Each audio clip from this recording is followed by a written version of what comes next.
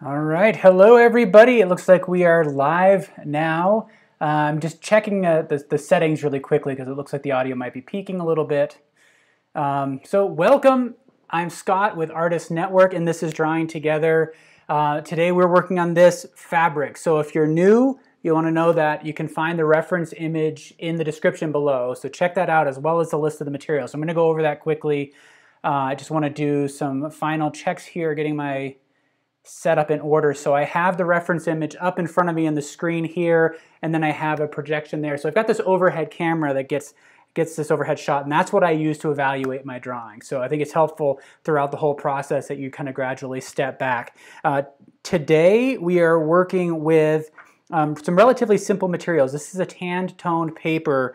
It's this stuff right here. It's this Strathmore tan-toned paper. I've used this for several other episodes throughout the series, so you can check to see how that's been used before. The twist today is that I'll be using an ebony pencil as well as the white kind of pastel chalk. So in the past when we've used this, we've built up the darks starting with this kind of mid-tone of the paper, built up the darks using charcoal, then used the pastel or a white charcoal to build up the lights. This time we're going to actually be using the graphite, and we're going to see how they mix together. So I saw some comments in before. If you have any questions throughout the whole process, feel free to type them out in all caps. I don't assume that you're yelling at me, so it's just a way to for me to see that a question has been posed, because we do get a fair amount of comments throughout the whole process.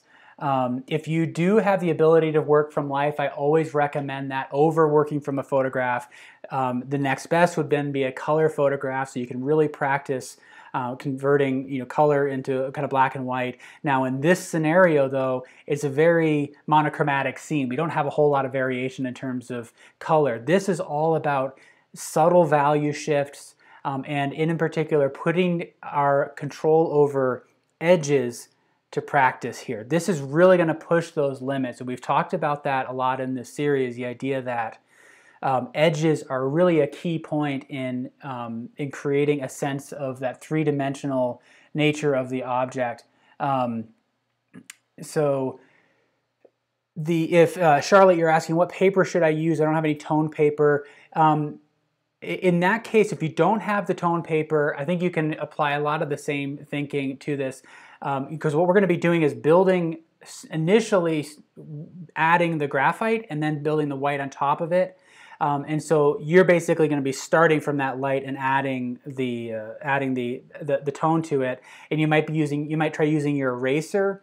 If you end up building up a tone over these light areas using your eraser, similarly to how we're using the white chalk. So hopefully that makes sense. So hello everybody, I love seeing how everybody's calling out where you're watching from. I see a lot of familiar faces. I appreciate all the comments as we go through. And if you're new, again, know that I welcome any comments, any sort of criticism of the work. As long as it's respectful and you're pointing out your observations, that can be really helpful for me. So if you see something that might be kind of off throughout the process, or if you have any questions about why I'm not addressing one thing at a specific moment, just let me know. So we're going to get into it. I have this cut down. You can see that on this larger sheet of paper. This is 11 by 14, and I had kind of given myself these boundaries as a little bit sloppy, but this works out to about an 8.5 by 11. So what I did here is I just trimmed it down to an 8.5 by 11. I have some decent light, so that helps me as well. So if you are kind of working in a darker room, the impact of that light on top of the tone paper might be a little bit lessened. I've got some pretty strong light here, so hopefully it'll really pop. So we're going to get right into it. The challenge that I had in the first pass, and I'm really glad that I took the time to do an initial attempt at it, is because the proportions are much harder on this than I anticipated. And so I want to make sure I take a little bit more time and care with that early on. And what I'm doing is I'm using the side of the pencil, and as you know, if you've been following the series for a while, I like to initiate the drawing using the side of the pencil. One of the main reasons is that by utilizing the side of the pencil, I'm scraping the graphite across the surface, and it's more easy to lift later on. If I start with engaging the point of the tip, or point of the pencil, it will kind of create an embossed line on the page, which can then be problematic to manage later on. So just using the side of the pencil, I want to start to map out the shape of the darks. And I think it's really helpful at this stage to not get bogged down in understanding what is actually happening with the folds of the fabric. You don't want to get bogged down in the weeds. Just trust your observation of the shapes of light and shadow. And make adjustments as you go, but this is all about getting information down on the page relatively quickly.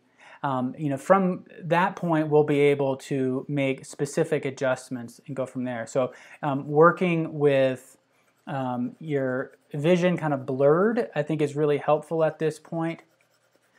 So I'm not getting bogged down in the details. I'm just trying to see the overall shape of the light and shadow. And I want to avoid any sort of hard lines because that's going to make it harder to manage the edges later. We can come back in later with some of the harder lines to define an edge, and that'll really help to bring the drawing to life. But if we initiate that too early, it can be sometimes challenging to overcome that later on in the drawing. And one of the things I'm also trying to do is navigate the shape of the overall shadows. Try to see those big forms. And one of the things, and I've talked a bit about this when we've worked with previous drawings on toned paper, we're going to have a natural tendency to start to calibrate our values to the paper itself. So I need to hold in my mind right now that some of these areas are going to get lighter, because over time our brain is going to start to accept this as the lightest light. And so this is one of the big things that is going to be helpful for you in developing a certain skill of predicting value.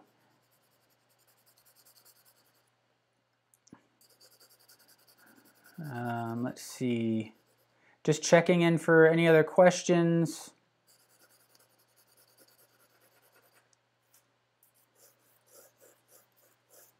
And the texture is going to be an element in this drawing as well. And I want to talk a bit about that as we go through, but for now, just know that it's coming. We're not going to address it early on, though. I don't want to bog you down with any of that. Hopefully this drawing is a little less intimidating than some of the others we've tackled lately. The lighthouse was a bit of a beast. The hope with this one is that it's a little bit more forgiving. I talked a bit about the challenge with the proportions in this, but what's nice about this is that it is more forgiving in terms of that. This is really a study on the way the folds interact and what happens to the light, what happens to the texture as a result of these folds in the fabric, as opposed to really matching individual folds one-to-one with the reference photo. So hopefully you're going to be kind to yourself throughout this drawing and be a little bit forgiving with the proportions for this one. It's not something that it's true with all drawing. We talked a bit about that for the portrait work, for example, where proportions become a bit more critical.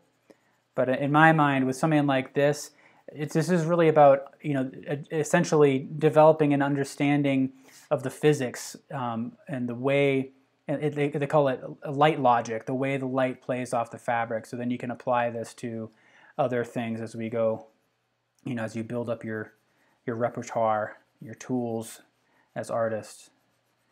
All right, so I'm making passes throughout the whole drawing, trying to see the big shapes, and I'm gradually adding more information. So hopefully you can see the big forms here. And again, this is more about seeing the shape of the light and the shadow than anything.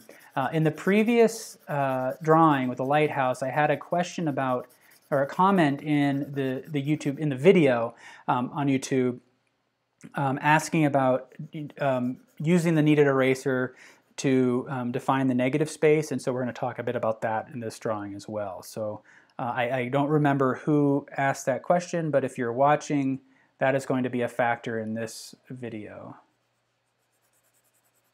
there's a lot of intricacy in this area here that I'm going to ignore for now. I want to get the basic shapes in there for now.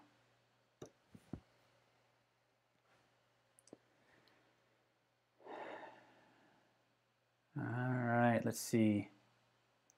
Just checking quickly.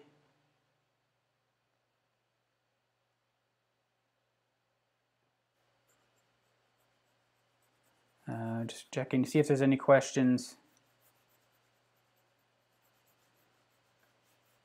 All right. I'm not sure there's a question up there. I'm not sure I understand. So I'm going to hopefully ask for some clarity on that.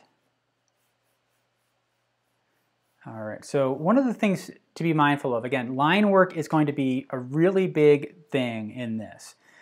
You know, we're going to be looking at these shadows. So there's this fold on that first, you know, the first part of the fabric, and it makes this thin, dark area. But you want to be really careful not to use a line here, because what this is actually farther back. This is a crease inside there, and the fabric comes out and around it. So if we draw a line, that's an indication to our mind that that's the edge of it, and it's going to pop that line forward. It's going to see that as the forward element in the scene rather than a shadow that's kind of recessed in there. So I'm just moving forward, adding a little bit more specificity to some of the dark areas, and I haven't got to the point yet where I'm going to be erasing out. And again, using the side of the pencil, I hold my pencil in this awkward way. I kind of have it wedged in between my pinky and my ring finger now to help place it on the side, and then I can stabilize it with these fingers here. So it provides a grip, a control that's similar to the tripod grip, the one that we use when we typically write. But it allows me to use the side of the pencil. And you can see it, you can actually get a really fine line when you do that. I'm rolling the pencil in my finger as I go, just to keep this lead from flattening out in certain areas. And I'm doing that more to remind myself because I had kind of let that slip. So I want to remind myself to keep rolling that to engage the tip a little bit. Now, one of the things that I haven't done that you may be wondering about, because you see me do in other drawings, is kind of wipe it down with the pad of my hand here. Haven't quite done that yet, but that's going to be something that I work into it.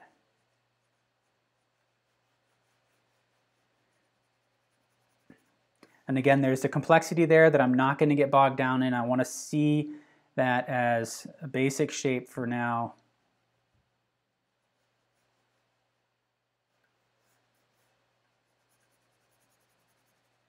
And so hopefully what's happening on the page is that you're seeing almost as though the camera is out of focus right now. Sally's asking, do I carve the point? So I used a razor blade to sharpen this pencil, yeah, rather than a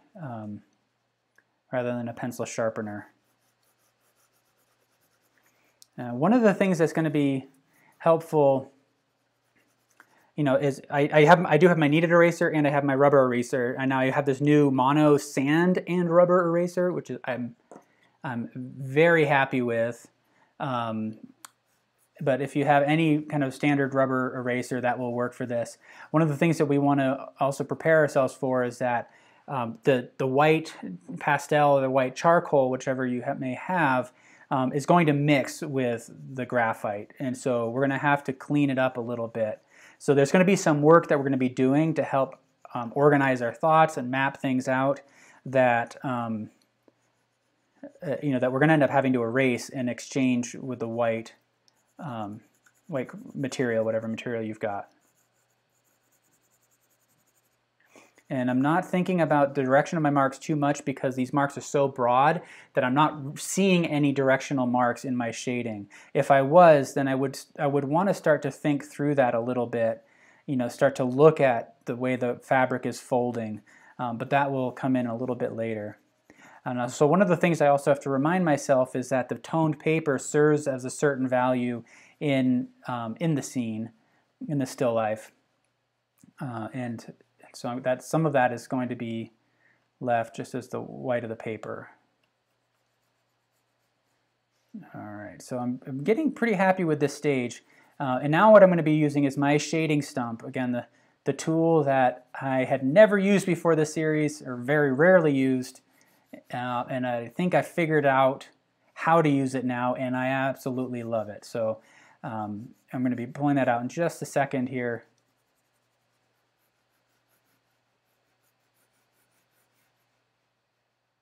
All right, so I'm just mapping things out. And as you can see, I'm kind of working around the whole drawing. As I'm making these marks here, I'm looking at what shadow I'm drawing, but I'm putting my awareness on other forms as well to make sure I'm in the right spot. So I'm thinking about some of these other landmarks, some of these other dark masses, and trying to gauge the distance, the elevation, where is it on the height of the page, and the size, shape, all of that. So again, you want to be building that skill of not only focusing on the mark that you're making, but what's more critical now actually is where that mark is relative to other things as they're forming on the page. And sometimes you get to a spot and you're like, there's nothing else there as a reference for me. So then that tells you, all right, I need to move on to another part of the drawing.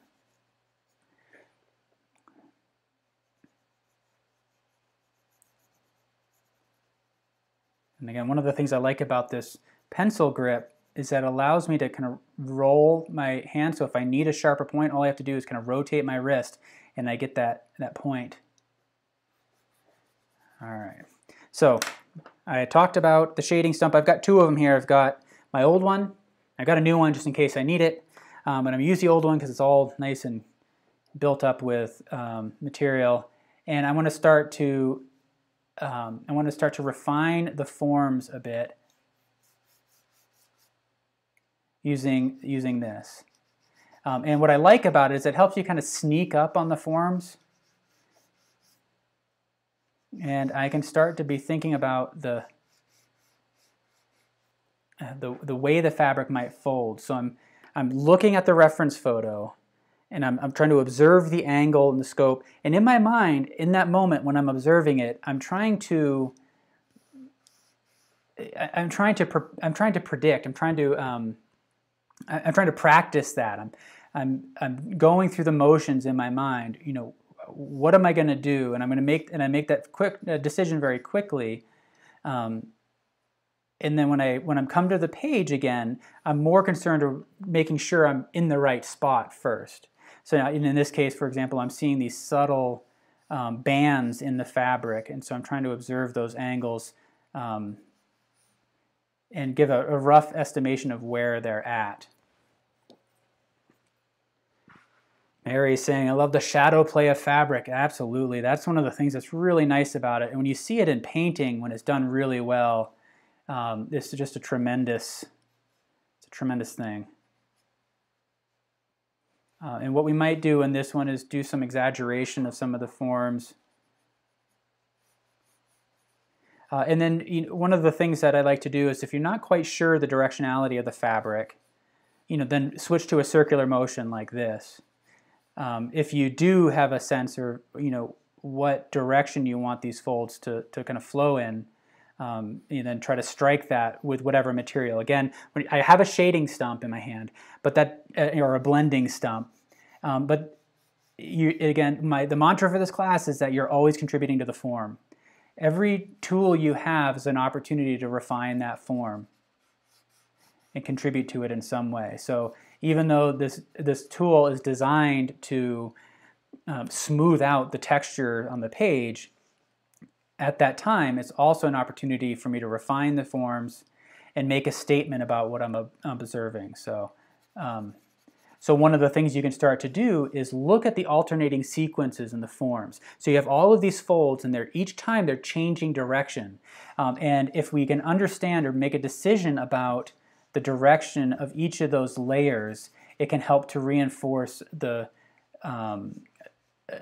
structure of the fabric later on. And so, at this pass, you may not really know what direction things are flowing, but it's something to start to become aware of. And then one of the other things too that's going to be really helpful, we talk a bit about edges, but in the past what we've talked about are contour edges. So those are the edges that define the three-dimensional quality of an object. Within a fold, there are aspects to the edges that are going to be really important. And so if we're looking up here, for example, this fold, what happens along that shadow line, that line of termination where it goes from light into shadow, that edge changes from a sharper edge to a softer edge. I'm going to dig into that a little bit more as we start to make more specific statements in the drawing, but I'll move this mark over here. So I'm kind of correcting the proportion as I go. I'm seeing some things that are a little bit off. There's kind of this landmark here. So right in here we have this S turn. That's going to be the focal point for me. So I'm going to sharpen that up throughout the drawing. I want to get that placed properly. And here's where I can use the kneaded eraser to start to predict where the lights are going to go and start to refine the form. Kathy is saying you don't have toned paper, so you toned the page dark gray with compressed charcoal, and now I'm drawing with an eraser. Awesome. Thank you for sharing that. I think that's a really healthy approach to it. Just know that, if the charcoal doesn't lift off the page, question the paper you're using, not necessarily your technique. I've seen a lot of students get to that point and they start to become critical of themselves, thinking that they're doing something wrong when in fact it's just the nature of the paper and the relationship between the charcoal and the paper. So just something to kind of keep in mind there. You could also tone it with the with graphite. That's something that I did recently. Which drawing did I do that? I can't remember. Or I toned the whole page. Oh, I did it at the lighthouse. That's right. That was the last one. We toned the page using graphite that we kind of shaved from the sharpening of the pencil. And that lifted off the page nicely.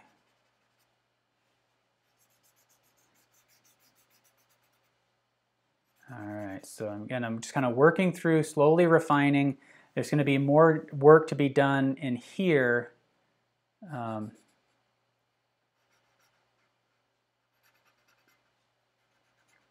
one of the ways that you can be utilizing a shading stump like this, or blending stump, I keep calling it shading stump, blending stump, or tortillon, is to grab some powdered charcoal or powdered graphite, and actually dip it in there and load it with that. I've never actually done that. I've seen other artists work that way.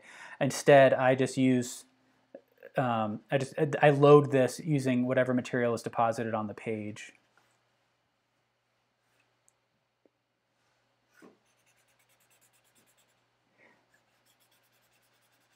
And so one of the things we can start to look forward to in this is that if we look at the shadow coming across around this, I saw some of you refer to this kind of like a landscape, and I'm really glad somebody brought that up because that's the way I visualize it as well. One of the things that we can start to see as we come around this mountain-like form is the way it's that line of termination where we go into the shadow, in the nature of that, how sharp or how soft that is. So you can start to make some of those observations.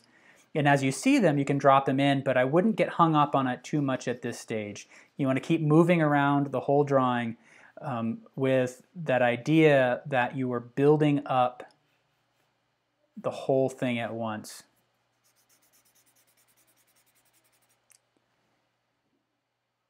Is there a way to clean a shading stump? That's a good question. A kneaded eraser, just kind of pressing it into there, is about the best that I've done, but I've never actually needed to clean it because typically actually I want to load it more. My general goal is to get more material on there. So right now, for example, it would be a benefit if I had more material on the shading stump so I could get some of this darker. But try that. Just try using the kneaded eraser to kind of clean that up. All right, so hopefully we can see that now, just through the shape of the shadows, the structure is starting to form. And again, that mantra that I keep saying again, the idea is that we, you know, if we were to stop right now, would we have an understanding of what this is? And I think we would. Like, we would recognize this as fabric. Now, it's not fully formed, but again, this puts us in control of the amount of detail. You can take that wherever you want to go now. If we start by kind of finishing and finish as we go, then it kind of locks us in. We have to bring everything up to that same level. So I want to, I'm squinting my eyes, and I feel like I can get quite a bit darker in here. And I'm observing the flow of the fabric, and I'm using that to help with the direction of my mark. So I have some cross-hatching, and I can see there's a pattern that moves generally diagonally, so I'm using these marks to go that way. But there's also a cross weave that I can then run, I can use to help inform the direction of my hatching here. And I'm not going to give that too much thought, but it will help me later on when I start to suggest more specific texture, more detail in that texture.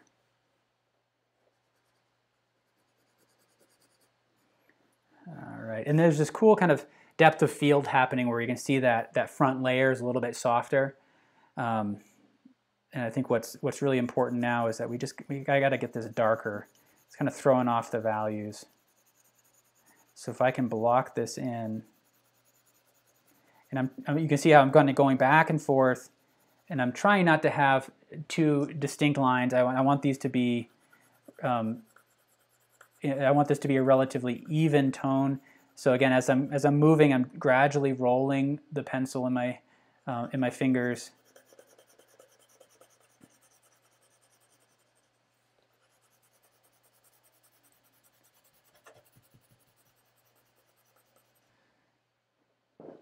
Yeah, there's a comment there about reminding of the sand dunes in Colorado. Exactly.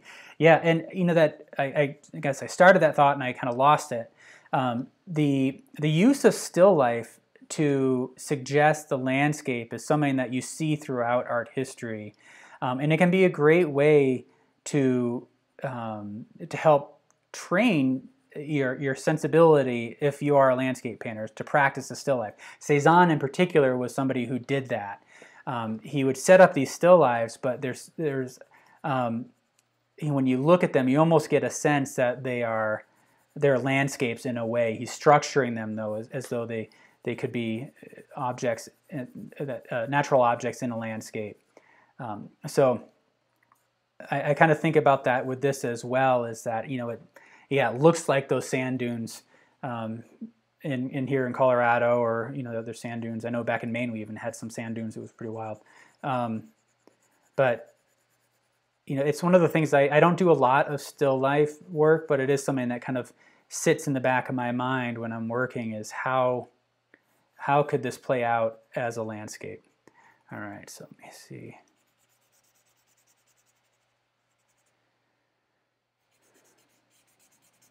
All right, I'm feeling better about this. There are a few areas right in here that I want to refine, and then right in here. When I talk about refining, we're going to be refining the proportions as well as the values. Let me see here. I've got this horizontal axis here. I'm trying to gauge that distance to this. That central focal point there, and compare that to this distance. All right, it's pretty close, pretty close. I think this might need to come up just a little bit, which is good. That's easier. So you can see I'm being very sensitive right in this area. There are 3 layers of folds right in here, but those lines are challenging to really observe, so I don't want to overstate them. I don't want to state something that I can't really see at this point. I feel like if we're going to be adding contour lines at the end to sharpen up something or add some emotion or drama, expression to the scene, I feel like that's best served at the end rather than doing that at the beginning.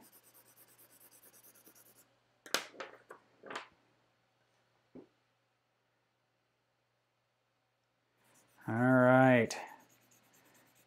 Yeah, if anybody's wondering, Tammy just posted a comment that she's going to finish when she gets home. So if you are wondering, this does go up as a recording, so you can always watch it. So we do have some people that kind of watch initially and then finish up later. All right, actually, so what I'm going to do is I'm going to actually work my way up here. I'm going to start to refine some of these areas. And now what I'm doing is I'm really looking at the darkest darks and kind of building into there and trying to observe the sharpness, the hardness of these edges. So as I'm placing these marks, I'm kind of gradually kind of feathering out in both directions.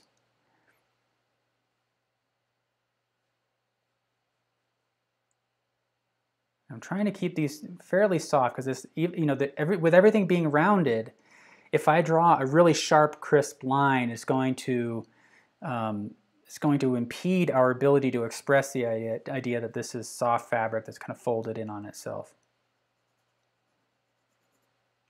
So what I'm trying to do essentially, it's kind of similar to how when we drew the lips and mouth a while back, drawing that center crease in the lips.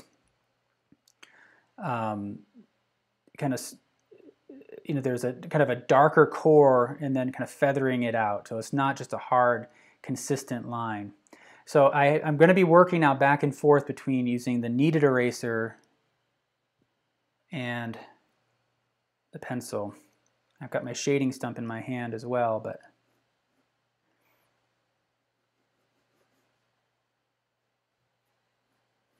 and now I'm trying to observe variations along each of these folds because there are areas where it kind of diffuses a bit more, areas where it's sharper. So what adds to the realism of a scene is paying attention to the edges and looking for changes at every inch, every half inch. If it's too consistent, then it's an indication to the viewer that it's kind of an artificial scene. So hopefully that makes sense. Because hard, consistent edges don't necessarily exist in nature very often.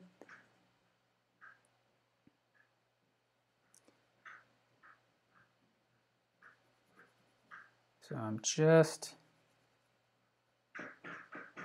kind of going through, I'm focusing on this area. Now that's one of the advantages to laying and mapping out everything first, is that now that I have the general placement established, I can be working in this area for as long as I want, and I know that I'm not going to have to move it later, that I can be fairly confident.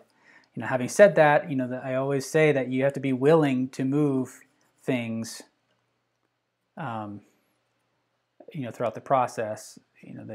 Everything is up for reinterpretation.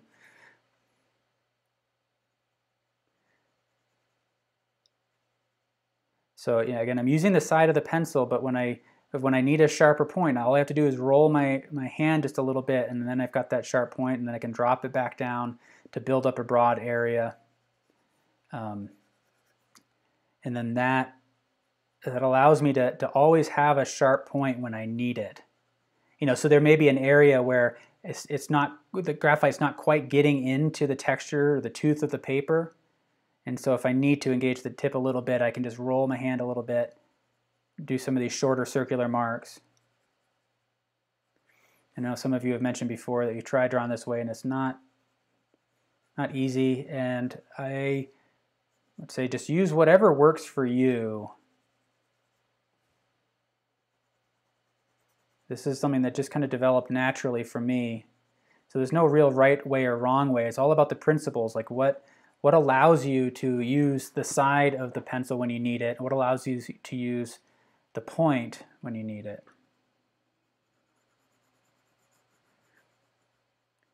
So I'm doing check-ins with the reference photo.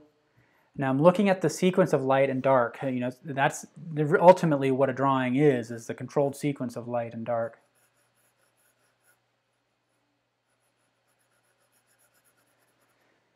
And so, I'm trying to observe where edges are hard, where are soft, where are they soft.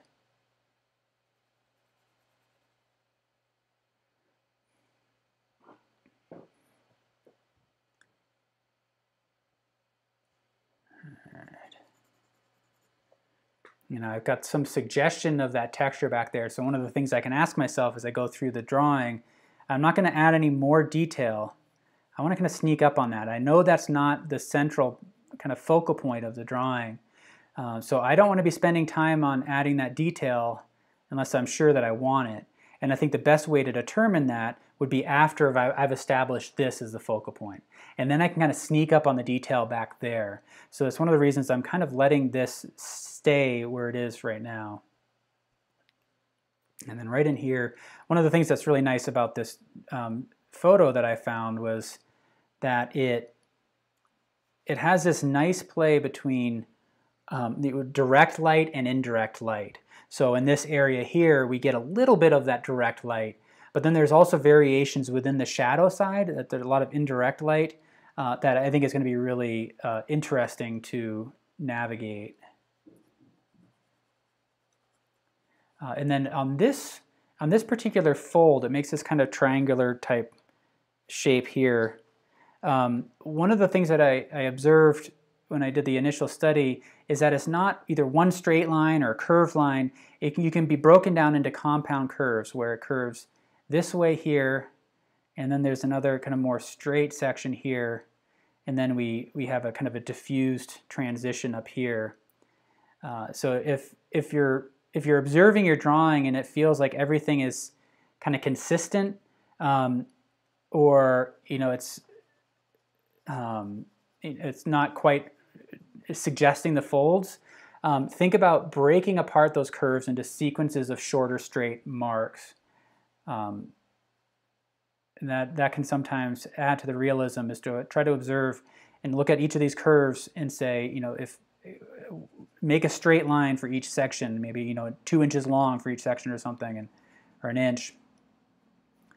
There's a bit of a shadow here, so I want to be careful not to create too much of a line. So just kind of breaking that line up, suggesting that hopefully that'll read more as a shadow when I do that.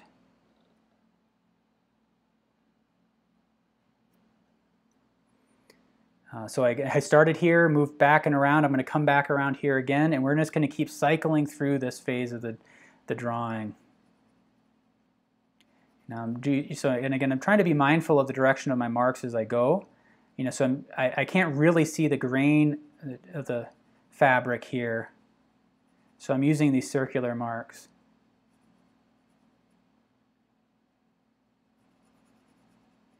And I'm trying to observe right in here that contrast where it's a little bit harder up in here, sharper of an edge. And I can kind of bear down in here a little bit more. Then as we come across, it gets gradually more diffused. And where it gets to the point where you can barely see really where that edge is. It's hard to define where the edge of that shadow, the transition from that darker part into the lighter part of the shadow. So I'm just using that, these circular marks, light touch, really just the weight of the pencil, gradually building it up. Now right in here, I can observe the distinct structure here. So it scoops in, and this is kind of the underside of kind of this cave formed here, and it's catching some bounce light. So it's a little bit lighter. Then it wraps around on top, and there's a little bit more shadow up in here. And then the same thing as we come around from the underside of the cave, we wrap around to the face of this, and there's that line of termination. It gets a little bit darker, not right against the edge, but close to it.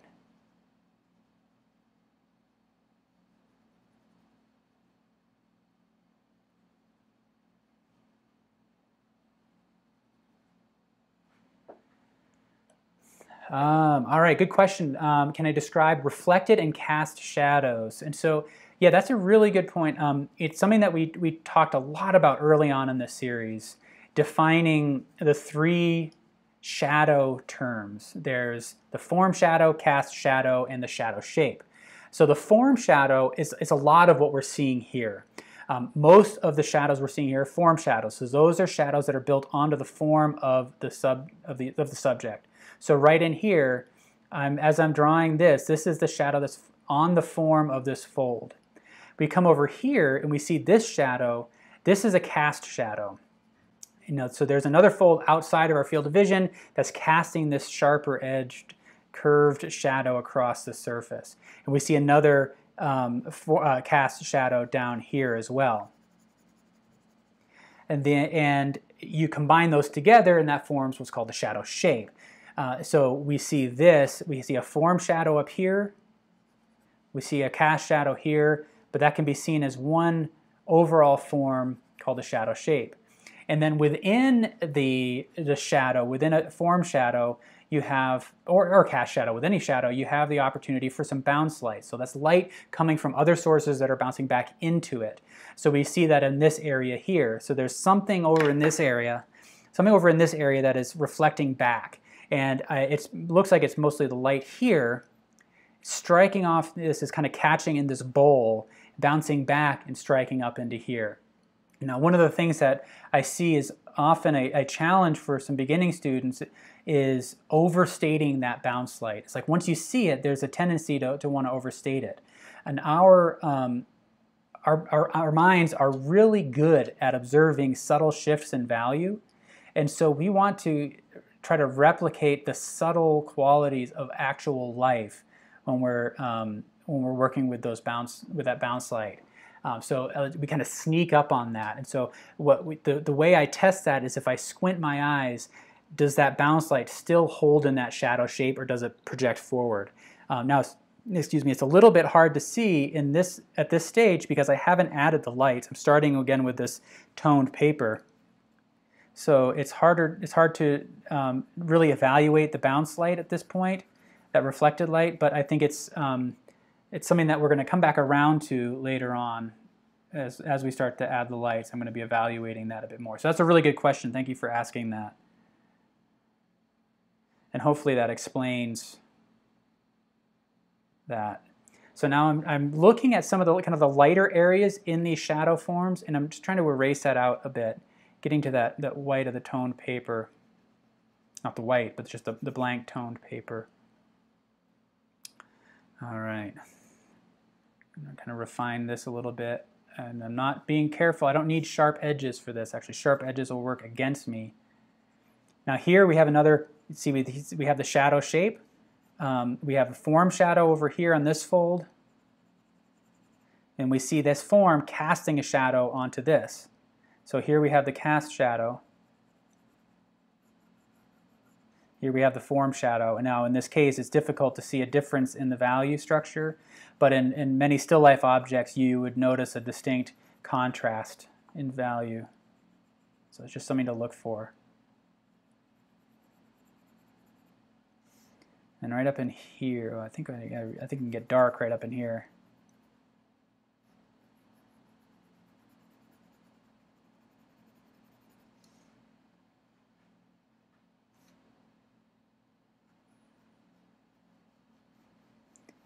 Now right in here, we can see two distinct dimensions of this fold. We see this kind of vertical wall, and then it makes a turn across the top, and then it drops off into that darkness. So I'm adding this negative drawing here. I'm drawing in that background shape here. I'm leaving some of that tone, and that's naturally defining that top wall.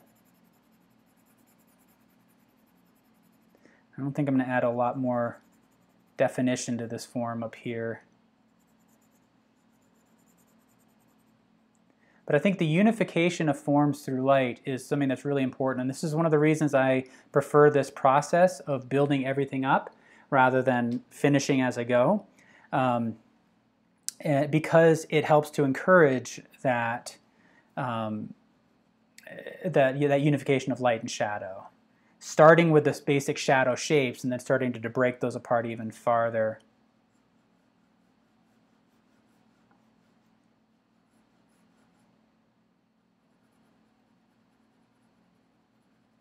And so this is all about, kind of, as I'm making my marks, it's all about kind of having a subtle touch, softening those edges. So I'm kind of trying to find when I'm looking for a dark form, trying to find that central portion of it and then feathering out. So try to find that central axis and then soften by pulling out and away in both directions.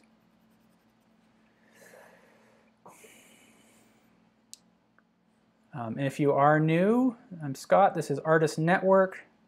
We do this every Monday, Wednesday, 3 p.m. Eastern, and seeing some wonderful drawings up on Artist Network. So if you go, there's a link. The URL is posted in the description below to the Drawing Together page on Artist Network. And there you can link to the individual show pages where I see some really fantastic work being posted. And that's really what this whole series is about. Is, there's a realization that I had that I had neglected drawing for quite some time. Being seduced by the color of landscape paintings and oil, and so we started this series, gathering together to draw, improve our skills. But one of the things is that I'm not intending to show any of this work. This isn't for a gallery. This is really just helping to develop skill, hand-eye coordination, understanding proportions a little bit better, understanding value relationships, understanding the structure of forms. And we find different subjects. We did some architecture on Monday. We're doing some still life today. I'm going to be doing more architecture on next Monday. I'm going to get back into some figurative work. I did try my hand at some colored pencil, and I think I need a little bit more practice. It's a lot of fun. But I'm hoping that I can do some demos in colored pencil at some point.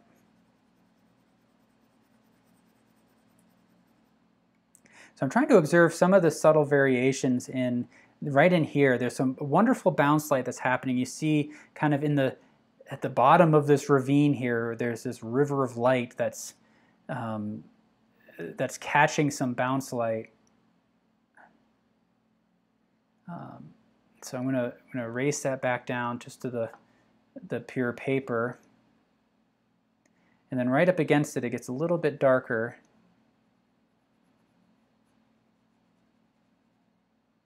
Then we see some more bounce light in here, so I feel like I can kind of lift some of this off.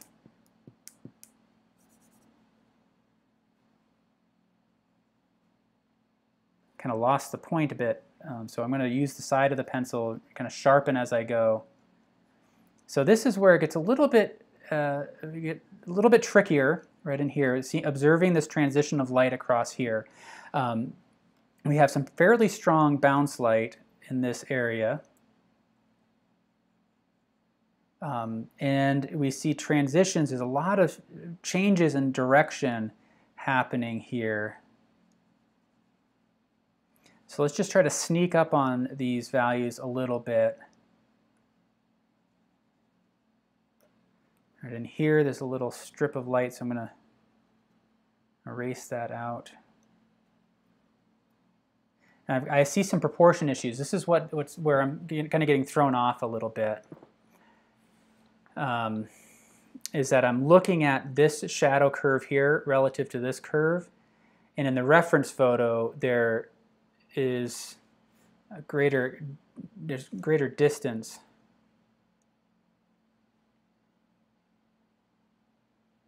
Actually, what I think I need to do is this needs to come down in size just a little bit. So I'm gonna adjust this. So this is now where I'm observing some of those proportion issues, and to me it's a bit important because this fall off of light across here is one of the key interesting features in this. And so if I'm off in the proportions over here or over here, I'm less concerned. But this is kind of important to me, and so I do want to get this right. And I think what I need to do is I need to move this over and smaller just a little bit and move this across. So I'm going to spend a little bit more time kind of refining this. And you might decide for yourself what what makes sense to you, because that may not be an interesting feature for you, and maybe you've kind of hit it right.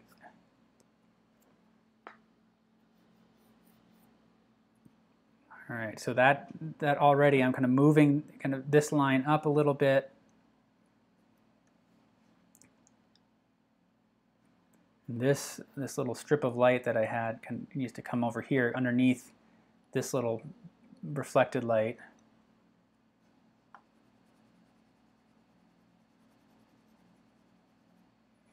And then that means this all moves, this curve, this S curve that I just spent that time on moves over. It's a very subtle shift overall, but I think it's going to make a big difference in the overall drawing. It's just going to give us more to work with on this. This is this fold in here that's really the focal point. I think to me it defines the scene, and so I want to make sure that I give enough compositional space for it.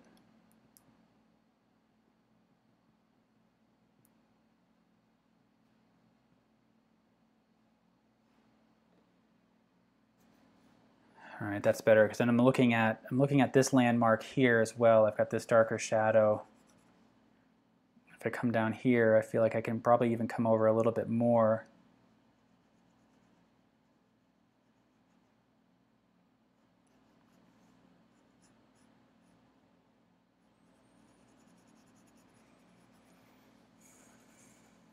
So I'm gonna kind of fill in this reflected light that I had before.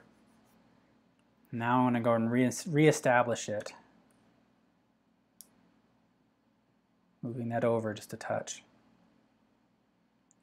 Carol's asking, is the reference photo the same size as the paper? Actually I think it is. I should have sized it properly for you all to be able to print out on an 8.5 by 11 sheet, and that's essentially the size that I'm working on right now. And that's I don't know if I have typically done that in this series. Actually, I've typically worked 11 by 14 or a little bit larger than 8.5 by 11. All right, so now I've got this dark mark here that doesn't make any sense anymore. So I'm going to kind of lift that. Just like when I'm drawing with a pencil, when I'm using the kneaded eraser, I'm trying to sneak up on lifting the value as well. So starting with a light pressure and gradually increasing it as I need to, as I see how it's lifting.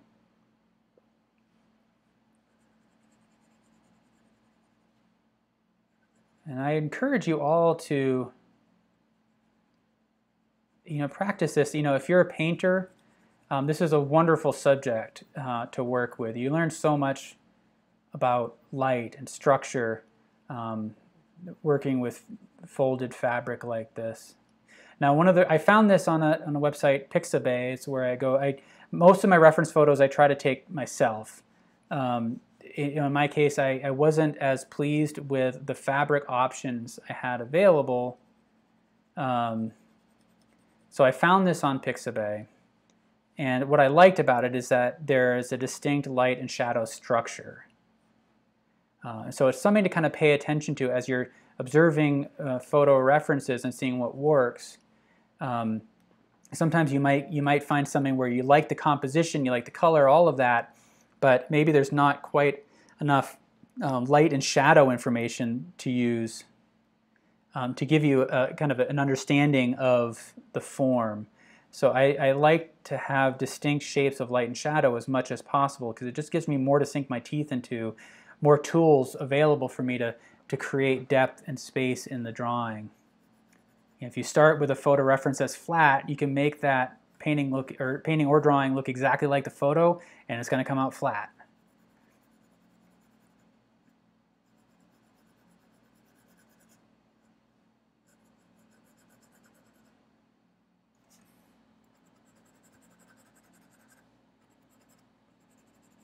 All right, I'm going to switch to the shading stump, kind of refine this form. So hopefully that all makes sense.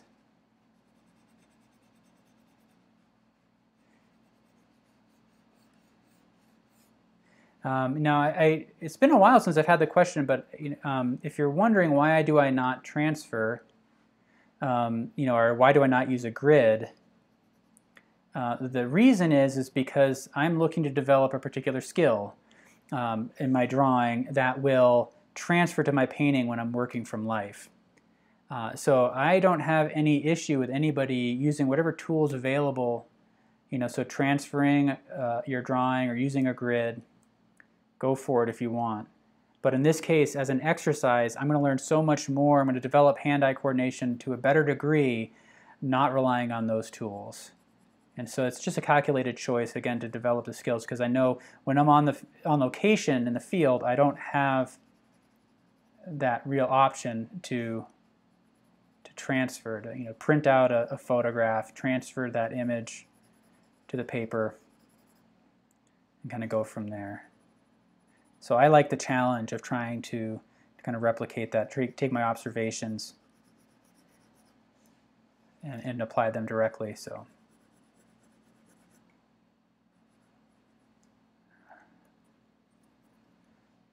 All right, I think we're almost to the point where we can start to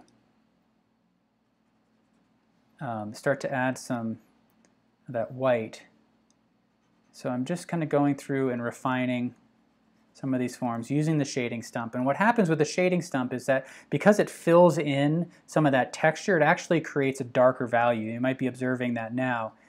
So you get some optical mixing when the tooth of the paper shows through, and that creates the impression of a slightly lighter value than what's actually deposited on the page.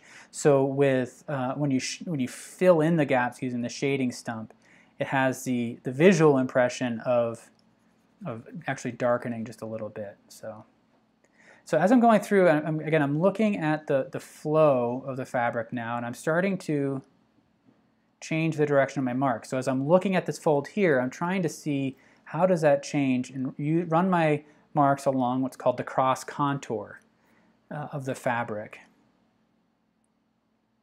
So those are kind of contour lines inside the form, not along the edge, that suggests the three-dimensional form of the object. One of the things about this shading stump too is you can see these little ridges on here. If you use the side of the shading stump, sometimes you can get those little ridges to transfer onto the surface and create some really cool suggestions of texture. I feel like texture reads so much better when it's implied, and when you use things like just the natural tooth of the paper or texture on the brush, or from the from other tools like a shading stump. When we can utilize those, for me it feels more convincing than trying to render a texture using kind of a sharp point or something.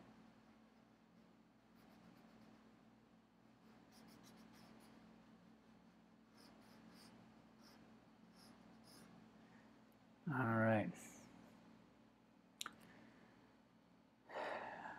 right, just checking in here. I know I was asking, saying the color of hue of the fabric reminds me of the ancient Greek marble statues, the light contrast between pure white and yellowish white. That's a great observation. Reminds me a lot, in my undergrad in Baltimore, we had the opportunity to go to the Walters Art Museum and draw from statues there, marble statues, and that was amazing. It's a great way to learn form, is by actually drawing from those marble casts or statues.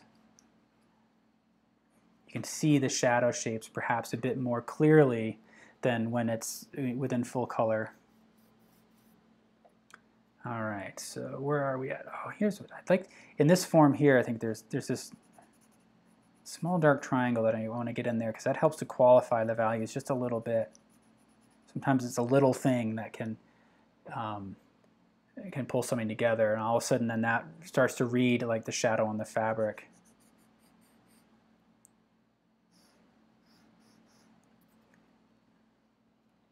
I'm going to refine this a little bit. So I'm just kind of shaping this, pushing it on the edge, flicking out.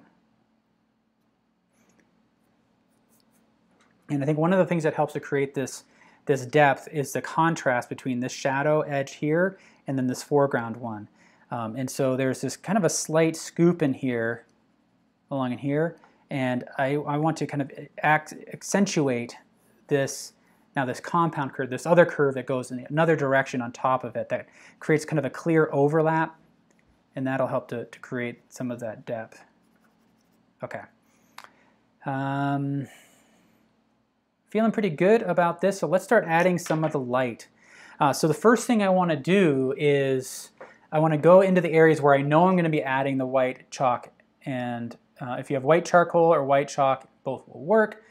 I have the white chalk. I actually feel like white charcoal works a bit better, and I'm just lifting off the any sort of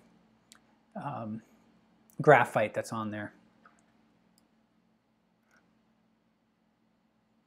Kind of a sharper edge here that I want to establish, though.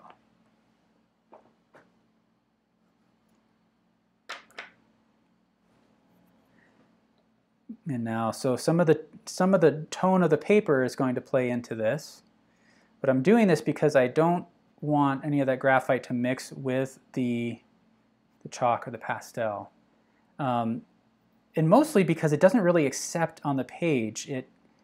It kind of slips across the surface than the white does. So I want to be kind of careful about that. And so even though I did some work into these light areas, some of these subtle values and such, I may have to reestablish them. There's some texture here that I can start to suggest as well. So it doesn't have to be a perfectly kind of smooth surface. So at the transition areas, I'm just kind of reshaping this into this kind of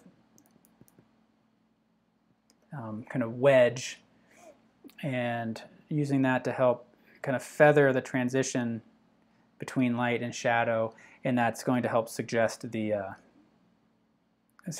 texture.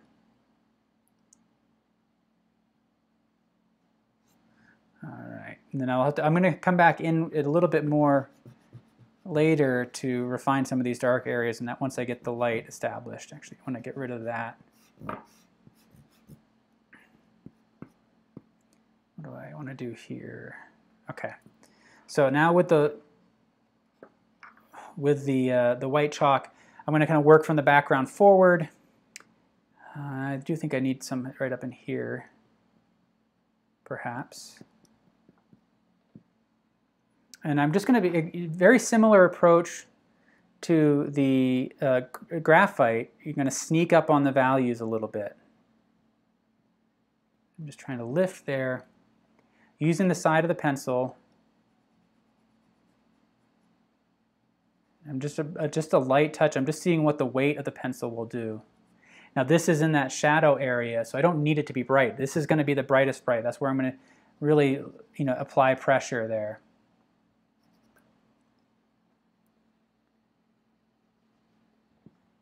And then I want to pay attention to this edge, and it's kind of sharp in some areas, more diffused in others. So I'm going to use some hatch marks, but I can use the grain of the fabric, whatever observations I'm making in the grain of the fabric, to help inform the direction of the hatch marks that I make. So in each section here, I'm just looking at the grain. There's a cross grain, so it makes this 90-degree angle. And I'm running my marks in that direction.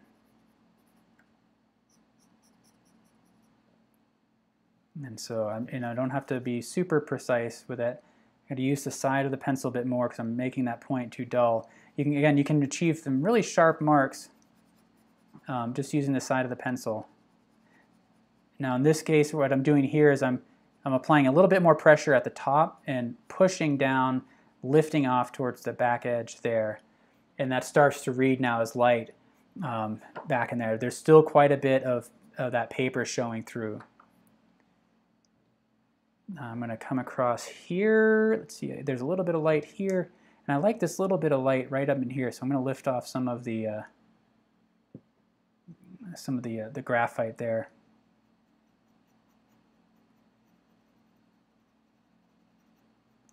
And so I'm trying to pay attention to how, where I'm lifting on the pencil, on that stroke. So on this one, for example, it's a kind of a soft edge. So I'm kind of visualizing the center of this light area. I'm lifting up and off, and then down and off, so that I don't have kind of hard edges along in there.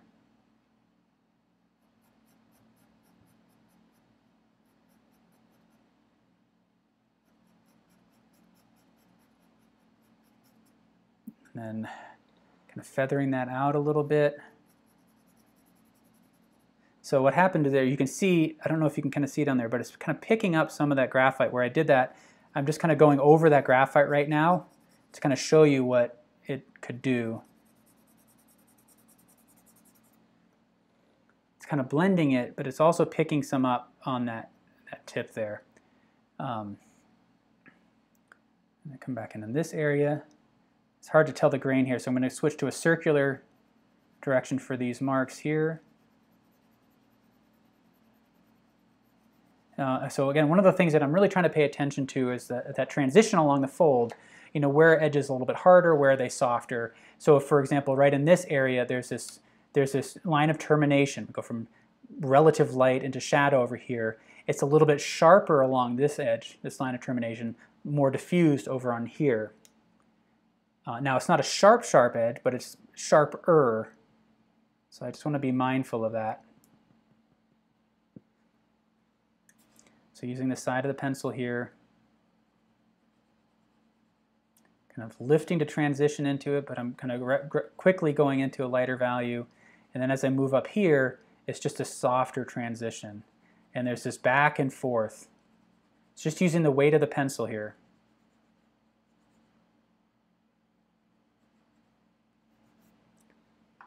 And softening that with my fingers there. So right in here, it's really just the tone of the paper, but I think it's reading as reflected light. And I think there's a little bit of shadow that I can intensify here.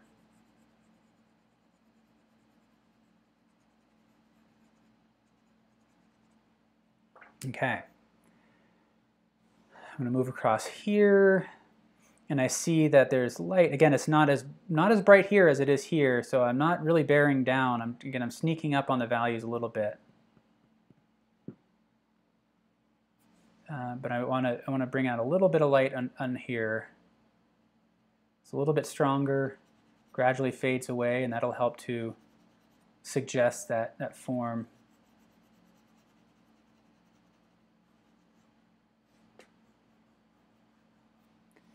And then right in here, the same. It's a little bit brighter right here in the center. And it fades out at the top, a little bit softer towards the bottom.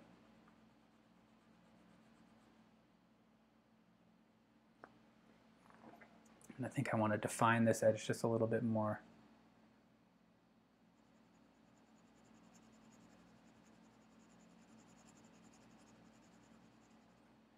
So this kind of reminds me a bit of the drawings of George Seurat that in my freshman year I did a bunch of master copies of. He does just these beautiful drawings that they just create a really strong sense of atmosphere. So some of these areas kind of remind me of those drawings. All right, how we're moving across. Here we go. We're going to go right into this section here. This is the hero of the scene. This is where it's going to be the brightest. I want this to be the strongest, so I want to drop that in there now, really bearing down, using the side of the pencil, because I don't need a lot of precision down in this area. And I'm kind of lifting, a little bit softer up on this edge. It's a little bit harder right in here.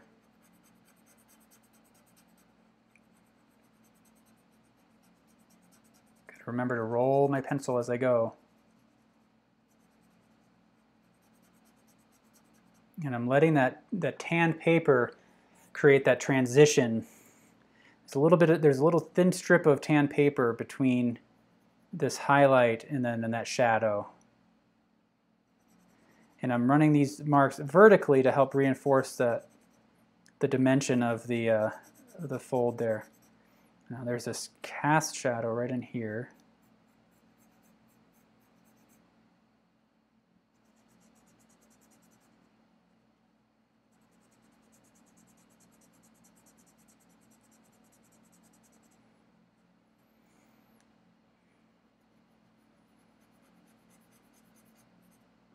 And then there's this little thin strip of light coming across this ridge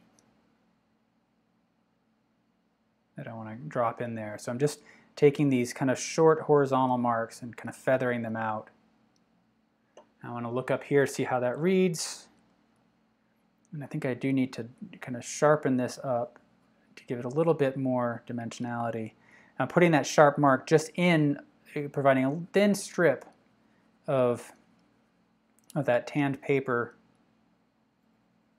between the pastel and the graphite.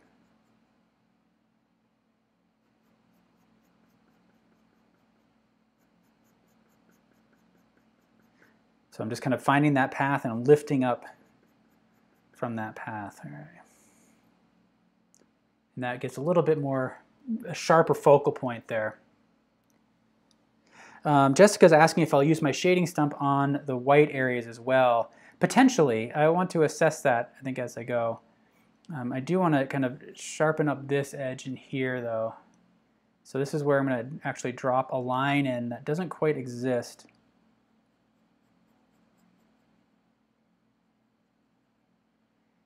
But I want to provide a little bit more detail there, something more concrete for the eyes to kind of rest on. It's a little bit too kind of ambiguous there.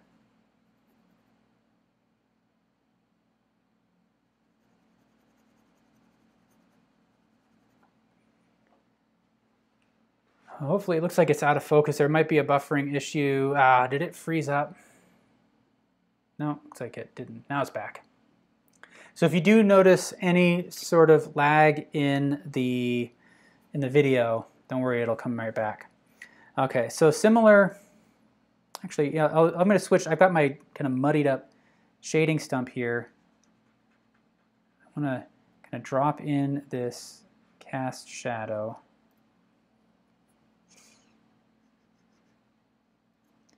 And let's see, I do want to, yeah, I think I'm going to leave that alone there.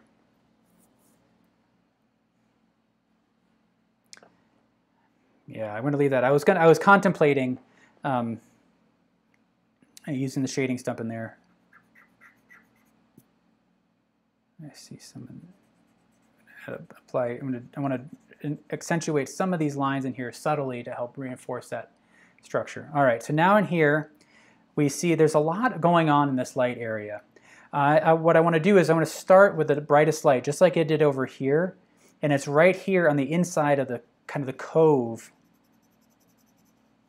of that. I'm really bearing down, and I'm trying to hold in my mind the path that I'm going to be following along. So I'm looking up at the reference photo, looking back here, trying to hold that path in my mind rather than draw a line and create that path to follow that way. I'm trying to just identify that path and then kind of stop my marks along that path. And so this, you can see it's brighter here and starts to feather out back into here. So I'm going to lift up some of that graphite. And I think we can, this is actually I can fill in this whole area using the side of the pencil, and that'll help to sharpen it, so then I can use that sharp point later on. I kind of blew that out over here. So I'm running them vertically because on the back side of this cove, it's kind of a vertical wall, and it kind of undercuts and then it wraps around. And so that's what we're doing, is we're doing the vertical side of this undercut. So I'm going to run these marks vertically. And I can start to then transition into the rounded part of the cove, and then right in here it strikes the light again. So light is often strongest right at the kind of the point of the turn. So on a concave or a convex turn, you'll see often the light catching. We see that in portraiture a lot as well. Like, we'll see a bright spot here on the bridge of the nose as well as the tip of the nose. So a concave and a convex surface that can seem to catch that light.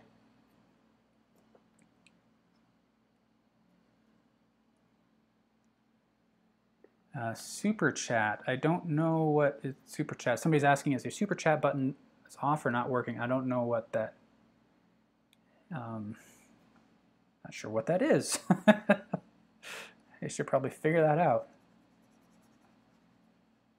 All right, so I'm just kind of working across here, and I need to try to visualize that path as it comes down here, because there's kind of a convergence now where this fold here kind of wraps down and cuts in on top of this one. So actually what I want to do is I want to establish that. I'm going to work from this side, and we see a bright spot here again at that curve.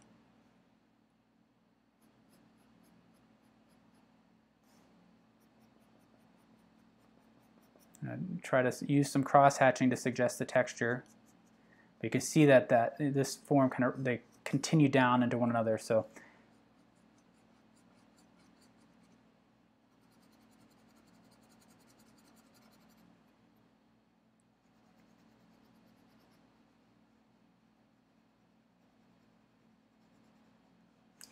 just want to see how that reads. Again, I think it reads all right.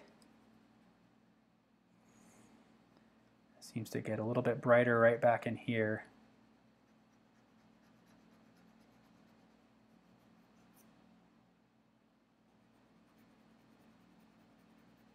And kind of feathering it out to create that transition.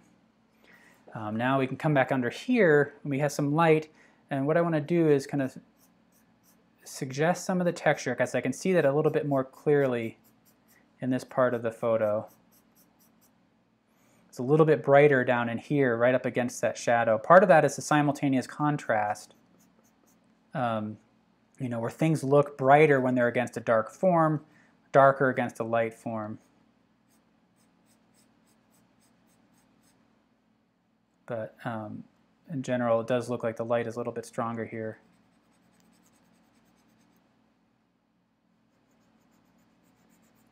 I'm just going to feather that out a little bit.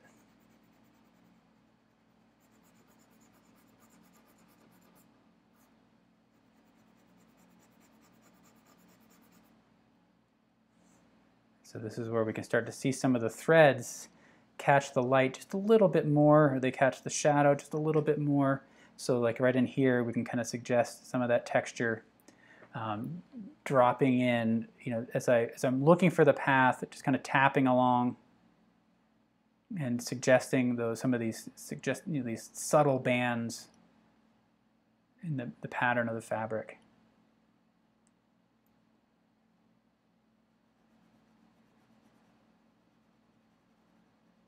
And darken that right in there. All right. Back to this, I want to just kind of clean up this edge.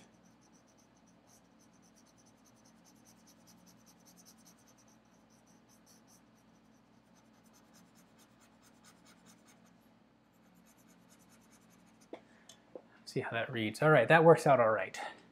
So now you can see, you know, this area here looked quite a bit brighter before I added the light. And now it's kind of sitting in there as reflected light. If I squint my eyes at the reference photo, some of these light spots like this pretty much disappear. So I want to do the same with my drawing, and that I think it does that to some degree. If I wanted to draw a bit more attention, I could add just a little touch of that, but I don't think I want to do that at this point. Let me. I don't want that to be a distraction from the main focal point. Oh, Mariana's saying I'm a long, ugly stage. No, that's too bad to hear. What happens?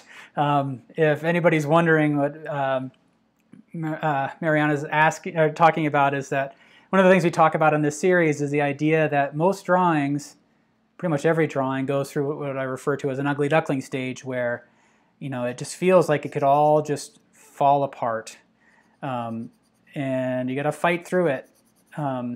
Sometimes you win the fight, sometimes you don't. But you got to fight through it, and if you don't win it, then it's just an opportunity to, I say, just push even farther and see if you can learn something about how the materials work, you know, something about, you know, principle in the design, things like, you know, anything that will help to kind of make that a win.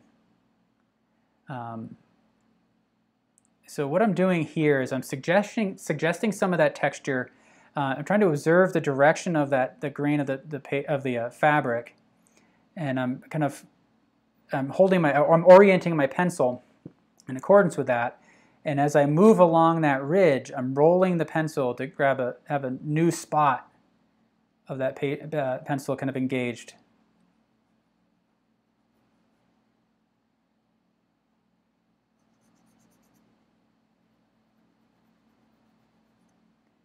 And actually what I'm going to do is kind of work my way across this way.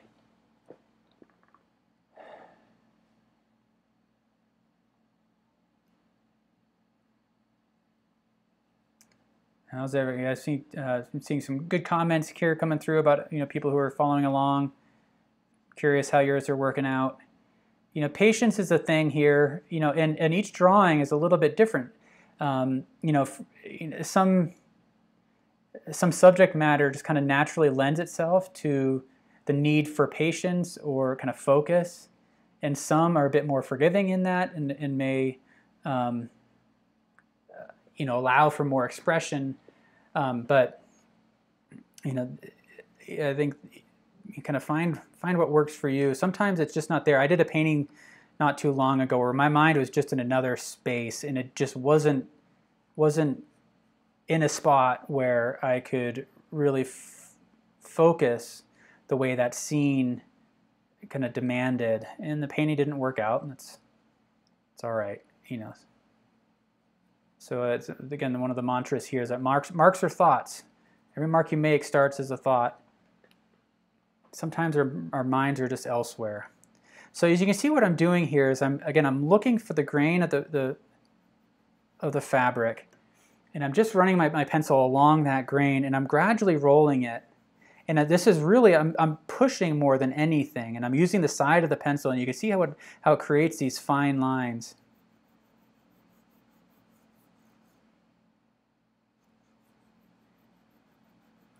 It suggests the texture. Just kind of moving across, and we're just going to keep building up the texture that way, the value that way. And then right in here, there's kind of a little crease where that light really catches. So I'm going to drop that in. There's a bit of one over here as well, this kind of triangular form. We're going to have to work that shadow to make it play out a bit better.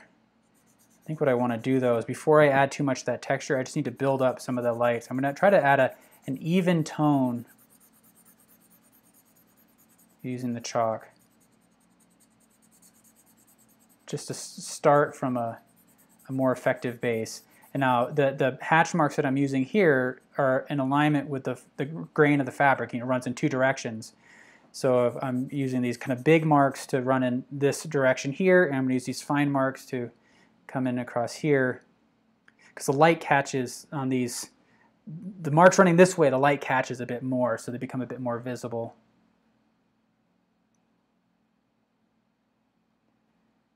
And as I go, I'm keeping my eye on the reference photo, trying to observe, where the light is a little bit stronger,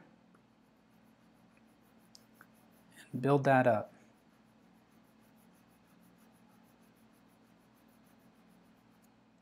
So this is, again, using hatching, using the suggestion of texture rather than really trying to get in there and render each and every thread. And that just gives the viewer's mind something to work on. Something I've been contemplating a lot throughout this whole series is, we get a lot of questions about detail, things like that, and I think you should work the way that you're comfortable working. If you're the type of person that really has the patience and focus to render every little detail, I say go for it and own that.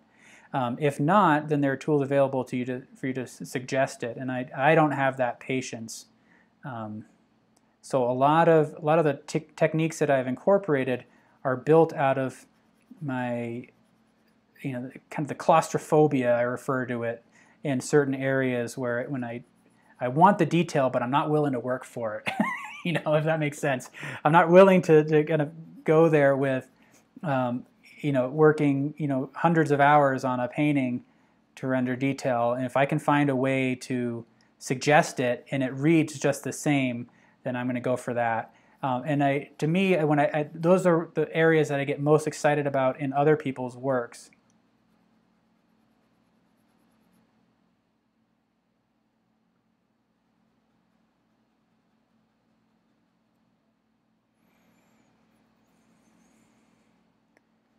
All right, so I'm looking at some of these, the patterns forming in some of these areas here that kind of suggesting just using the side of the pencil to do that too.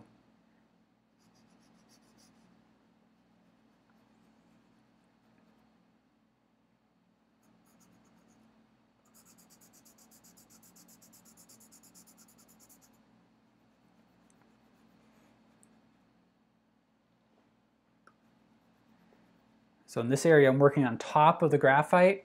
One of the things I'm thinking about doing is I'm rolling the chalk on top of the graphite, and that helps to push that down so it doesn't mix up it doesn't mix the two quite as naturally. So I'm just kind of softening the transition here between these light and shadow areas.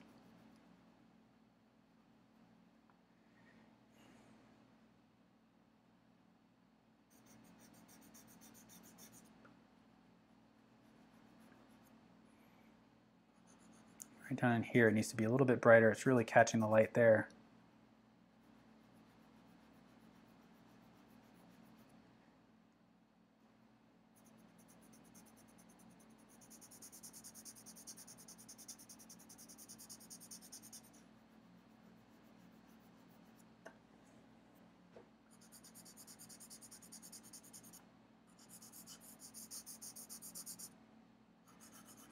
All right, and there's another kind of subtle crease right in here that where I can bear down just a little bit more. And I guess that's reading pretty well as texture now. Again, so I didn't switch to my tripod grip and try to draw each and every one. Just what I'm holding in my mind is the direction of the grain and just allowing the materials to kind of to do their thing. So I'm rolling the pencil as I go, so I'm always engaging a kind of a sharper edge on that core of the pencil.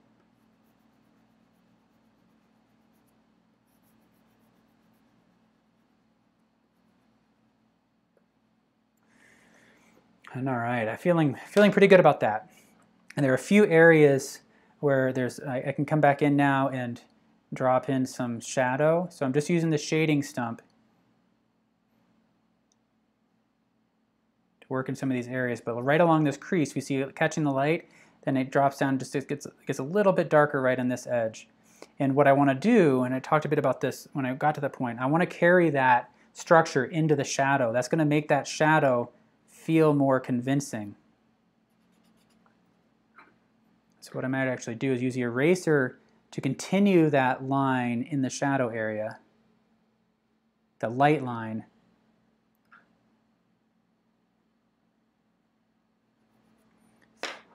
And use the graphite here to continue that dark edge.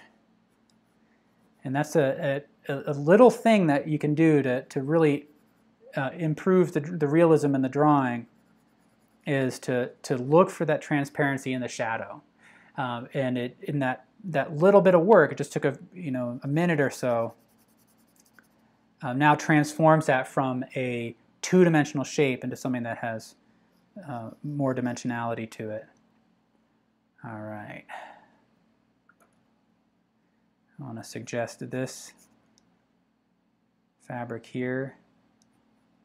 It's not quite as bright as this, but there's a distinct ridge.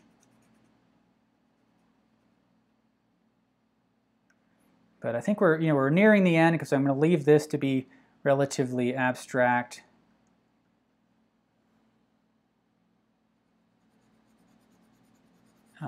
But if you have any questions, I'm going to hang on for a little while here. But I think you've pretty much seen the bulk of it now. Thank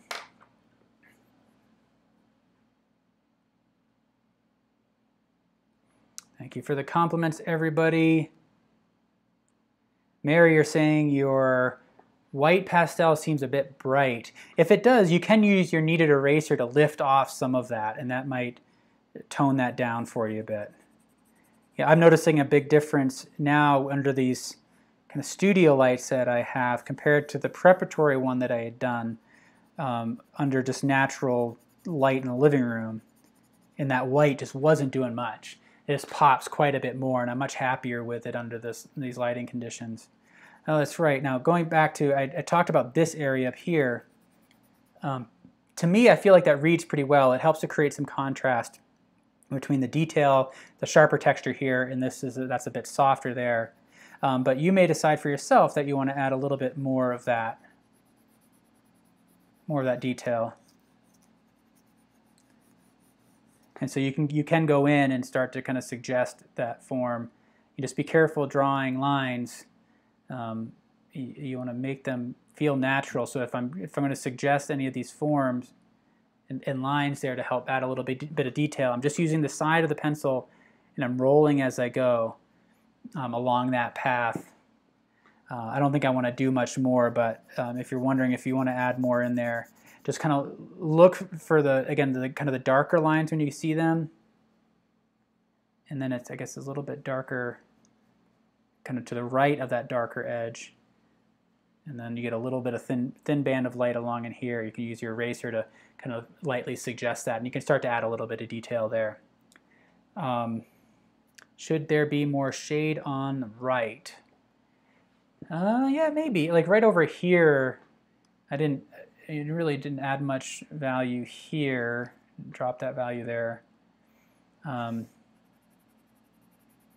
Darken this for sure. Let me evaluate now. What do you all think? Is there anywhere there I might be able to define it, push the values a bit more one way or the other?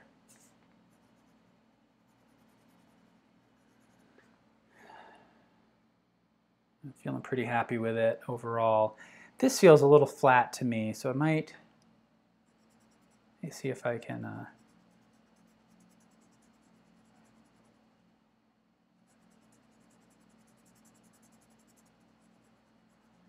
let's see if I can darken that. That adds a little bit more dimension. I like that. And then I think right in here, this flattens out, so that's what I need. You can see some bounce light striking here. Right in here, it gets a little bit darker. So I just need to add a little bit of contrast, not right up against that edge. But set in just a little bit from it.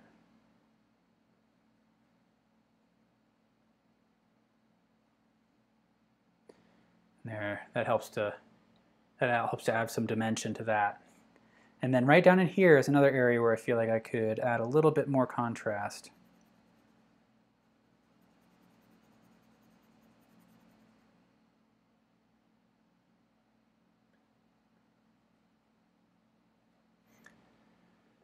All right.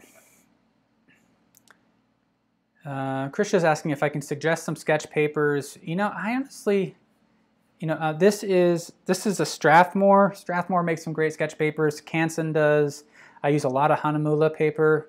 It's a little bit harder to find, but I really like Hanamulla. It depends on a lot of what you're working with. If you do find that you're working in charcoal, you want to get something that has a bit more of a tooth to it. If you do use more graphite, then you can get away with something that's a little bit smoother.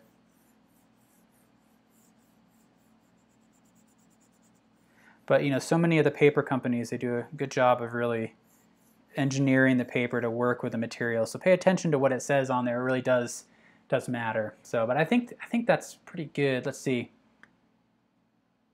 Yeah, Rosalie, I can make the bed. Yeah, it's a good comment. So, all right, thank you so much. I think we're going to call it a day. I'll hang on just a few seconds to see if there are any lingering questions in the lag here. Join me again on Monday, 3 p.m. Eastern, Monday and Wednesday. What are we doing on Monday? I believe we're doing the grain building, so another architectural subject. We haven't done a whole lot, but we did do some architecture last Monday, doing it again, and then another still life on Wednesday. So join us for that. And then I want to get back into some figurative work, do some more portraiture. Krisha is saying, actually, I like to draw flowers and portraits. Yeah, so I've done several flowers as part of the series. You might check out some of those older drawings. I've done a rose, a peony, a lily, and you know, with portraits, we've done a few. So I've done a couple portraits. The first one, a self-portrait, did not go so well, but you might find that helpful to see how portraits can be a struggle. I did another portrait of a girl. I did a man. I did a few that focus on smiles, mouths, things like that. So there's a fair amount in that back catalog. So if you look, if you go to artistnetwork.com, go into the Drawing Together page, you're going to see a whole list of all the episodes that we've done, and you can find one that works for you. So a lot of people will join in, and then they'll kind of start off from the beginning. If you're looking for something that's a little bit easier, those early episodes were much more simple. So I started off just drawing a simple cup, moving on to things like a banana and a lemon, things like that, where if you're looking for something that's a bit more gradual, you might explore some of the older ones there. Also at Artist Network, we have a lot of the resources for drawing on that page, as well as if you're looking for things for watercolor, oil painting, acrylic, pastel, etc. Check those out. So thank you so much. Thanks for all the positive feedback. Thank you for all the great conversation. I love seeing everybody's comments. I can't wait to see your work. So check out the page on Artist Network. Share your work. Register there. You have to be a registered user there. You just have to open up a login there, and then you can post the comments. And I love to see all the work that you posted. So thank you. I will see you on Monday. Have a fantastic weekend.